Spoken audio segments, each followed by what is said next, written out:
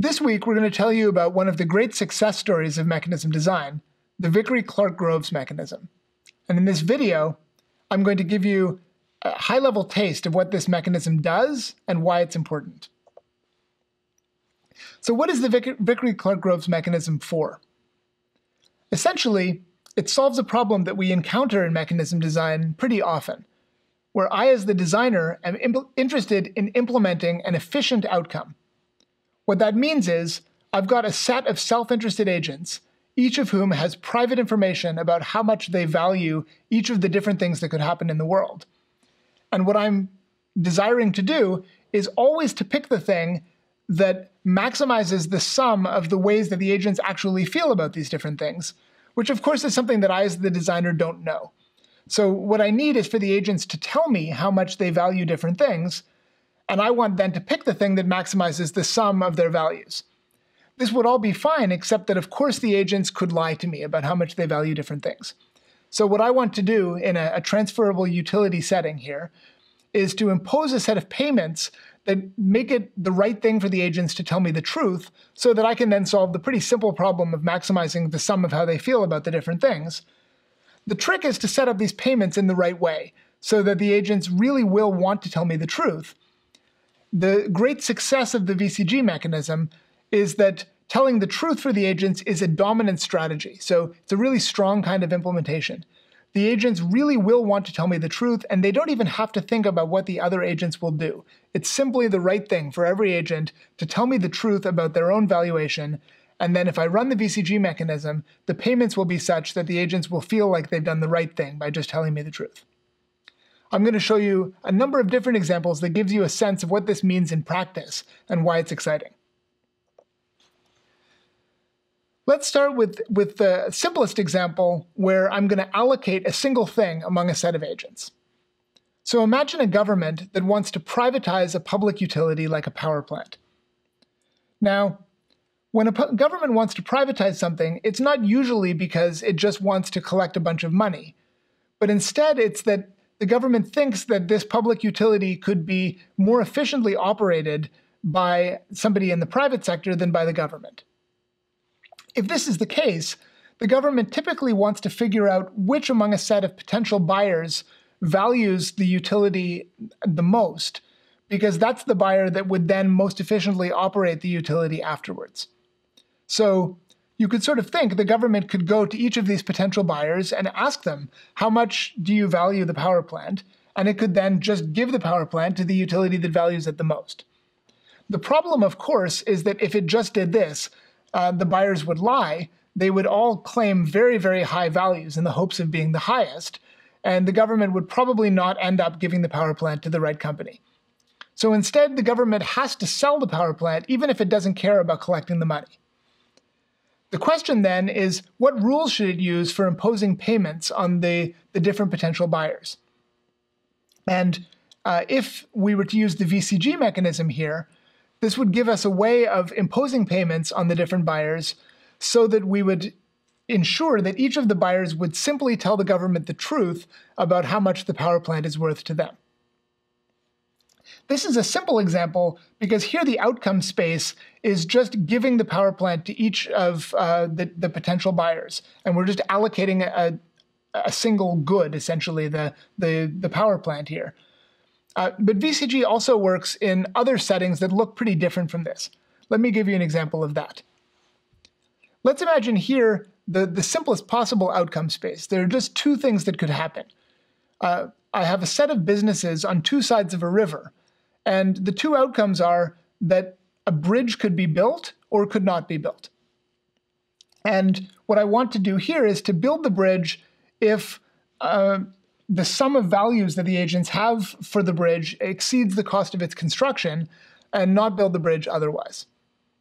And again, what I want to do here is collect information from all the businesses that has them tell me how much it's worth to them to have the bridge be constructed. And it may well be that they have a negative value for the bridge being constructed because maybe they're better off in the world where there's no bridge. So I want to look at all of this aggregate information, and I want then to figure out payments where I might compensate some businesses that are hurt by the construction of the bridge I might charge some businesses that are benefited by the cost of the bridge, and eventually collect enough money that I can actually pay the construction workers who, of course, have a negative value for the bridge being constructed because they have to do work, and overall decide whether the bridge, in fact, should be built or not. So again, the VCG mechanism would just do the right thing here. It would come up with payments that work out in the right way, as we'll see when we do this example a bit more formally later. Here's a third example, which is, again, pretty different from the first two. It's a little bit more like the bridge example. I need to make kind of a social choice here rather than allocating one thing among different people. Here, the problem is scheduling meetings. So imagine that you're in a problem which I really face in my life all the time, where it's necessary to schedule meetings between people who have different values for different times in their calendar and who may not tell you the truth about whether they're available or not. So, for example, they may lie to you and tell you, I'm busy first thing in the morning, just because they don't actually want to come in first thing in the morning. And in principle, it's fine that they have a bad value for that time, but it may be that that turns out to be the only time that everybody else is available. So it may be better to be able to reward that person strongly for coming in first thing in the morning, rather than not being able to have the meeting at all. So here what I want to do, again, now I have to do this in a setting where payments are possible. So I have to imagine either that I really am going to pay people bonuses for coming to their meetings, or I have to imagine that I have some kind of artificial currency which is still scarce, which is used for meeting scheduling and people care about. So maybe, in my case where somebody has to come in at a really undesirable time for them, they accumulate a lot of credit that they can use for something else that they value. But again, the way the VCG mechanism would work here is it would give everyone a dominant strategy for telling me all of the values they have for the different times at which meetings might happen. And it will then come up with payments that make everybody happy about having told me this and allow me to implement the social welfare maximizing meeting schedule. So let's look at one more example, which indeed we'll work through numerically in later videos in a stylized form. This is the problem of buying a path in a network. And the network I want to think about here is a railroad network from the American Midwest in 1881. So each of these red lines here corresponds to a rail link that existed in this area in 1881. And I don't know if this is actually true, but I want to claim that each of these red lines corresponds to a privately owned railroad that is owned by a different railroad operator. It certainly is the case that in the early days of railroads in the United States, there were lots of different privately owned railroads. So I want to imagine that each of these railroad links has its own private cost for what it would cost to ship something along the link. Over here is the Hocking Valley coal field, which was an area of coal production. And of course, over here is the city of Chicago. And the problem that I'm interested in is the problem of shipping a bunch of coal from the Hocking Valley coal field to Chicago. So I, as the coal company, need to buy a sequence of links in the network that would get me all the way from the coal field to Chicago. Now, if I was to use the VCG mechanism, I could solve this problem by asking each of the coal companies what their utility is for being selected to ship coal. And for each of them, this would be a negative number because it actually costs them something to do the shipping. So each of them would tell me a negative number.